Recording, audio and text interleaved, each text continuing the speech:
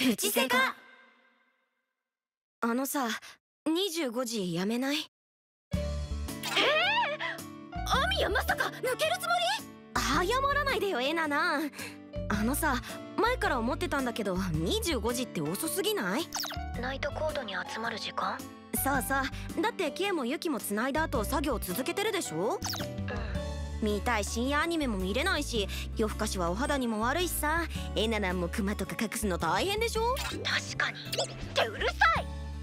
ずっと作業してるから私はいいけど、ユキは好きにして。じゃあ決まり。そしたら21時頃でどうかな？ヤッホーエナナ。アミヤ遅い。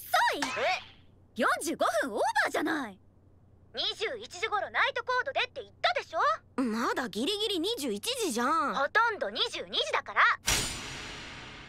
ケイもユキもちゃんと来てたし、私だって急いで帰ってきたのに。ごめんごめん、ちょっと早くしすぎたかな。もう少し遅い方がいいよね。確かにあと1時間ぐらい後ろなら助かるけど、みんなどう？それでいいよ。私も。ユキいる？何？歌詞の相談をしたいんだけど。あ、ちょっと待って。お母さんが早く寝なさいって。ああ、前まではもっと遅くに繋いでたもんね。いつも家族が寝た後だったから。気を使うのもあれだし、明日はもう少し後にしよっか。そうだね。みんないる？いるよ。いるけど。けど？曲あとちょっとでまとまりそうだから少し集中させて。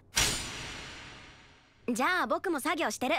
なんだかんだでこの時間一番集中できるんだよね。また1時間後に。25時くらい。